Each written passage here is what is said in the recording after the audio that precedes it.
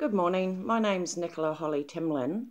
I'm from the West Australian Wheat Belt and today is Monday the 24th of July 2023.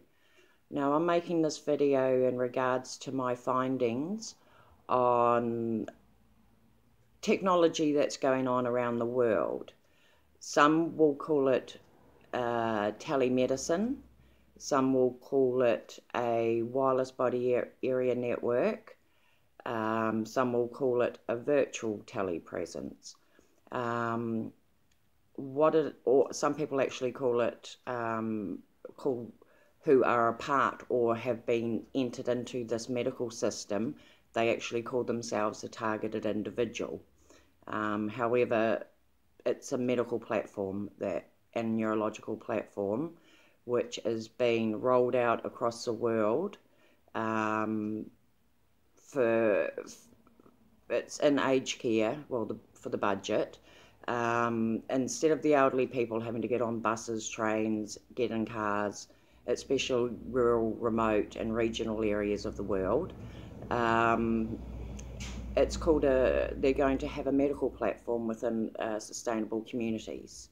At this stage it's called telemedicine, but it's for a virtual telepresence for wireless body area network node architecture.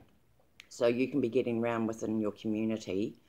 The systems and sensors pick up problems with your heart rate, with your EEG, ECGs, every aspect of your neurological and physical body is picked up by these nodes. And so you can go about your day, get an illness, it can be fixed without you even knowing you were sick. There's a lot of research that's gone into this. It started off with a small business initiative research for DARPA's Seed Bank Seed Fund, which moves on to DARPA's Connecting project. It goes back to mapping, geological information system mapping within your environment that work within your nodes set up by your telephone exchange. Now, this medical platform is going to be absolutely wonderful when it's rolled out. Medical neurological platform. The backlogging for the hospital surgeries, for mental health on a global scale, instead of having to go into a building or to go and visit someone, they will be monitoring you 24/7, not just within your environment, but also within your home. Like I said, it's via the telephone exchanges with Smart Node, Fat Node Consulting. So this medical platform that's set up via your telephone exchange is part of, it falls into your smart grid for your sustainable power, because it's a digital network and the world is a digital network now. So you have been integrated into an integrated service digital network. Now, this integrated service digital network for medical, neurological, you have unfortunately been entered into this system without your knowledge or consent. I myself have found out I've been put into this system. This system is an integrated broadcast server that is going to serve the system. The system is a complex adaptive system. It's more or less the Earth. Earth's data and cities are a complex adaptive systems. That complex adaptive system, Earth, gets a digital twin. Complexity system science meets Earth's simulation. Everything that runs the Earth is within a computer simulation. Now, so complexity system science meets systems engineering, a foundation for complex adaptive agent-based modelling. So you're more or less forming a loop between Earth and its nodes and its sensors with the simulation, Earth's digital twin. And so complexity system science meets systems engineering, a foundation for complex adaptive agent-based modelling. Then comes the development of software agents to replace a human within. The complexity system science meets system engineering, a foundation for complex adaptive agent-based modelling architecture. Then the development of software agents to replace a human in the loop.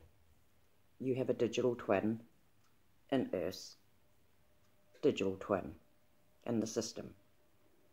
Now, that then leaves humans in context, critical social dimensions in a complex landscape systems, because human beings are now an agent within the complex adaptive system. So your little agent getting around in your little digital environment, exactly digital twin of your environment, the medical systems and that can monitor you. This is next generation IP to the max. IPv6, you got the loop, you got your environment, you got the Earth digital twin, Earth system simulator for Australia. It's Australia community climate meets Earth system simulator. This is via the NCI supercomputer facility. Everything ground floor is collected by a omnibus, omni antenna for Australia. For the rest of the world, I know you've got cactus antenna, but for Australia you've got your omni antenna or omnidirectional antenna for your omnipresence for your omnibus. Now this is collecting your ground floor. They're referred to as 4 quadrant assess points, which collect different data from different parts of your body, put it all together and send it elsewhere pretty much. It falls under, for Australia, the bioeconomy, which falls under the National Health Medical Research Council and Department of Defence. They all fall under this integrated broadcast server, which turns out to be a Department of Defence project. It falls under the bioeconomy for Medical Countermeasure Consortium for chemical, biological or radiological problems within defence and civilian environments. So that's pretty much not complexity system science, but this is all within the system. Now, this system will work for your dynamic environment effects model, which, without getting too technical, what it more or less means is wherever you are on the Earth, you are monitored 24/7 because of the system that you were entered into without your knowledge or consent. The department or the consortium that approved human beings being used for such research is the Technical Corporation, the TTCP program. They approve all the research via the infrastructure that's come out of Europe for the framework programs. The particular framework program that I'm talking about works with the global platform for your complexity system science to work with system engineering. It's for Australia, the Complex Open Systems Network, COSNET, and it's for agent-based modelling via NetLogo and network analysis with Paycheck. Now, Paycheck, this is where it gets the genealogy, the protein and genealogy for the Connectome project, for the neurological Connectome project for DARPA. That's all set up through the National Health, the World Health Organization, the Food, Drug and Alcohol Contaminated Disease Centre for, of course, National World Memorandum of Understanding for a Medical Countermeasure Consortium for CBR applications. Now, there's 2 forms of CBR applications on a global scale, but we'll focus on Australia. Now, for Australia, CBR is chemical biological, which can be brought to you via the Dynamic Environment Effects Model, Dynamic Object Orientation Geographical Information Systems.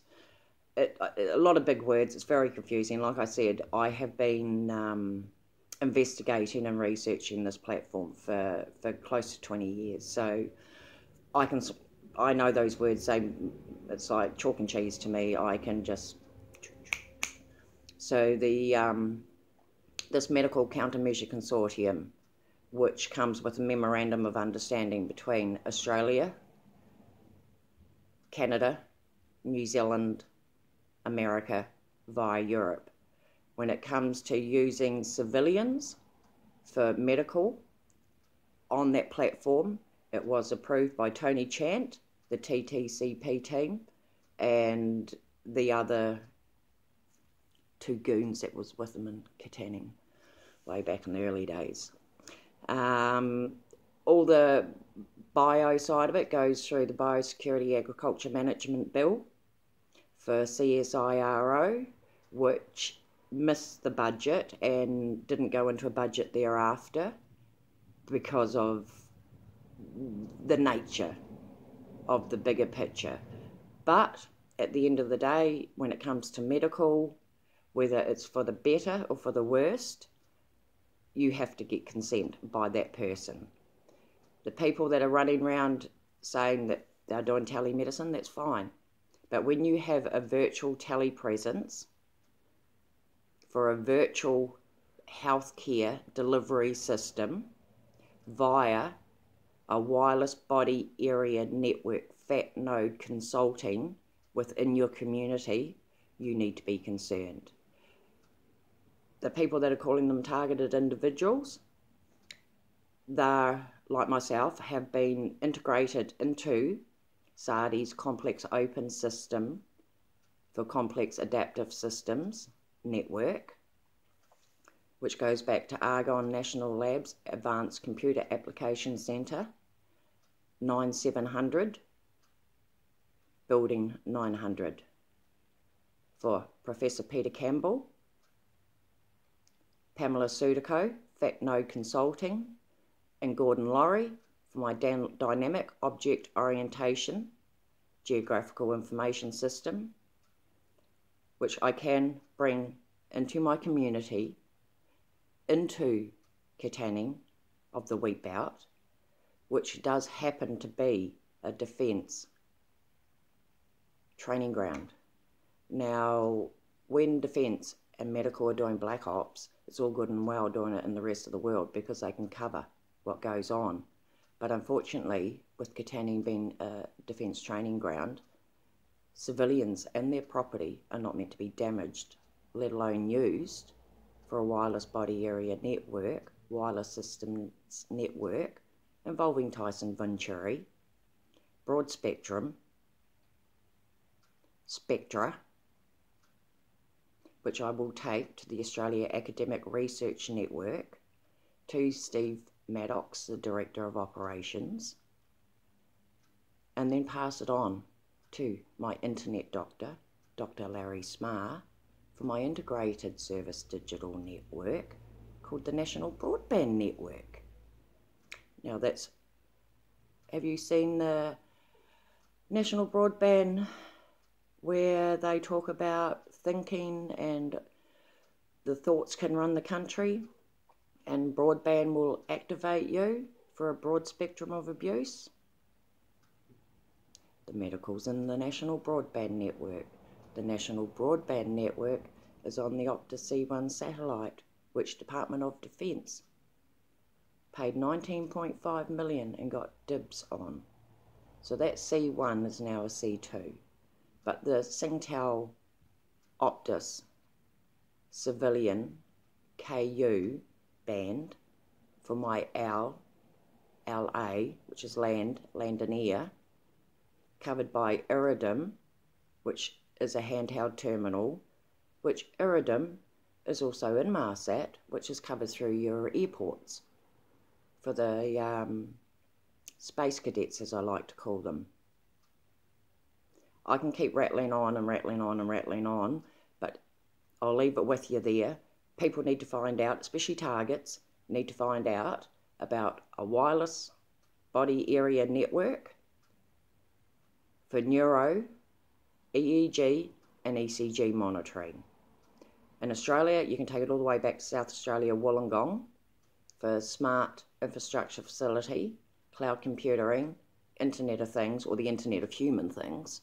That's Dr. Matthew Berryman, who, after getting it all set up via, well, not Dr. Matthew Berryman, but one Professor Peter Campbell, Advanced Computer Application Centre, Argonne National Lab, did everything complex adaptive systems for SARDI's complex open systems of systems, where complexity system science, Earth, meets systems engineering, a foundation for complex adaptive agent-based modelling, which in turn puts a human in the loop, and that's HILS, HILLS, so which leaves a human in the loop for medical.